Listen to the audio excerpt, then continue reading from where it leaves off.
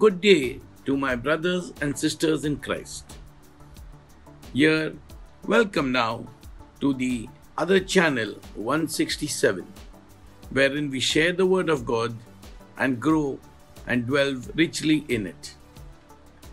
My topic today is freedom in Christ. And our key verse, as we will go further, will be from Galatians 5, 1 to 13. Dear brethren, in New York Harbor stands a huge copper statue which is about 150 feet high. As we all know, and many of us have even seen it, it is a statue of liberty, a statue of freedom, which proclaims freedom, and it is a worldwide symbol of freedom. But we might ask, freedom from what?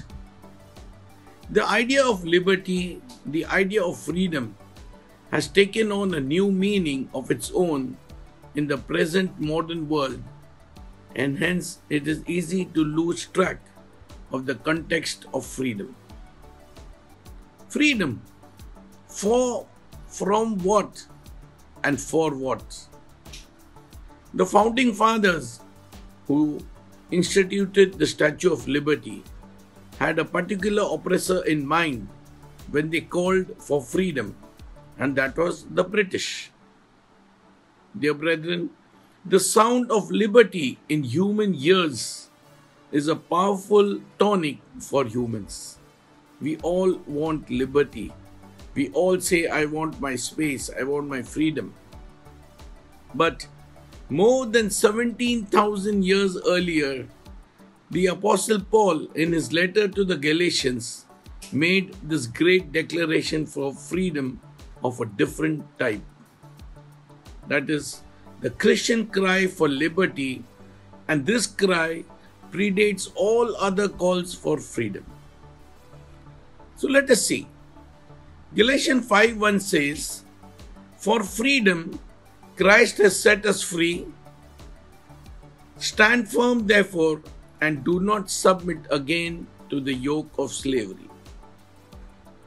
There are two direct emphases in this text. Freedom from, that is from verses 1 to 4, and freedom for, verses 5 to 6. So the question for us to ponder today is, what is Christian freedom? Christian freedom is freedom from law. Example, about circumcision, about food, about so many other things. Freedom of justification by the law, and if you adhere to that, you will fall from grace. Freedom and grounds to get right and to stay right, and what it means for sinners like us to be fully accepted by God and have right standing with Him is very important. Paul says, our acceptance by God and right standing with God is 1. Based on the work of Christ alone, and 2. Accessed and received by faith alone, that is staying by faith alone. It is a freedom to be defended. Paul says, stand firm. Freedom is a calling and it should be defended. This is there in verse 13. Freedom from the curse of the law, from the elementary principles of the world.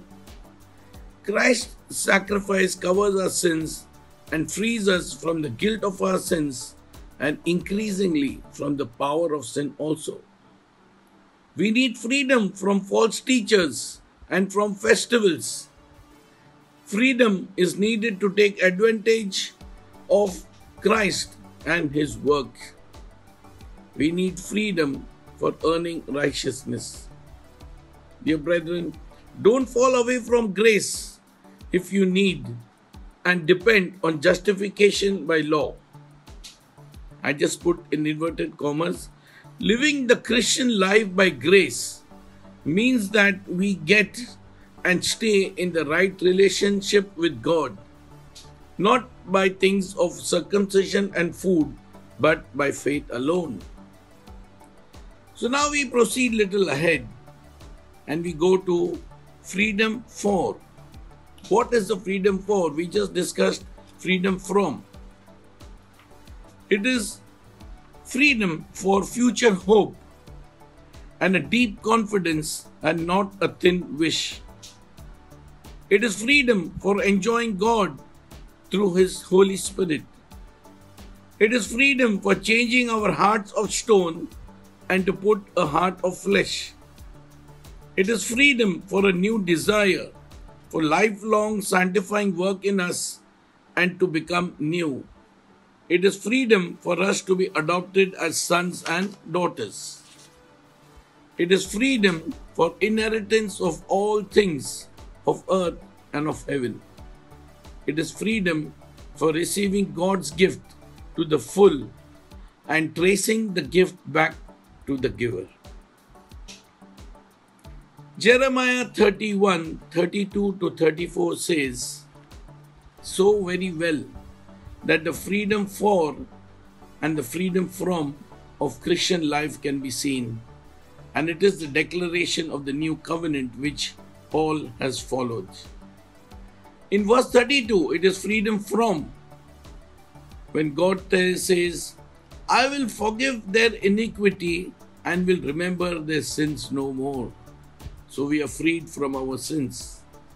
And verse 33 and 34 tells us freedom for. So God again says, I will put my law within them and I will write it on their heart and I will be their God. No, there will be no need for each to teach his neighbor and brother, saying, Know the Lord, for they shall all know me, from the least of them to the greatest, declares the Lord. So very clearly defined freedom for and freedom from. So Christian freedom is for enjoying what we were made for and who we were made for. That is God in Christ. Christian freedom is knowing God for being His and having Him as ours. So as we emphasize once again that through the Spirit we are freed for holiness. Through the Spirit we are freed for a true life. We are freed to be sons and daughters in the happiest family in the universe. We are freed to enjoy the inheritance of everything that God has created. And we are free to enjoy Jesus now and forever.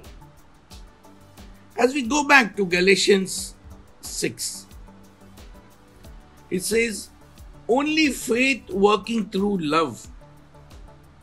It is an active faith, a lively faith, a spirit empowering faith, and that this love is a freedom that we have and it is not a burden.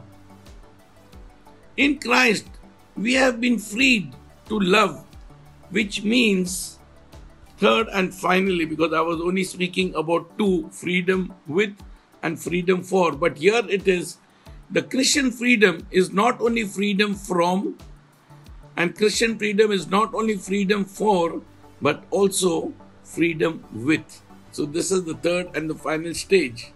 Let us read Galatians 5:13. For you were called to freedom, brothers. Only do not use your freedom as an opportunity for the flesh, but through love serve one another. So Christian freedom is a freedom together and not to move us apart, not to separate us, but it is a freedom that brings us closer and to be rooted in Jesus Christ. To be rooted and to be grounded in His love, as stated in Ephesians 3:17. So there is your freedom in Christ and in His finished work, but still you are rooted in Him. It is something like a kite which flies freely, but it is still in the hand of the kite flyer by means of the thread, which in this term we call as the Holy Spirit. Above all, dear brothers and sisters, We have the freedom to come to his table with him, with honor, being faultless, being blameless, being one of his divine family. So finally, it is the liberty and the union. And as 1 Corinthians 9:19 says, I end by saying that though I am free from all, I have been made myself a servant. So, my dear brothers and sisters, let us enjoy this freedom from, this freedom for, and this freedom with. Have a nice day and God bless you all.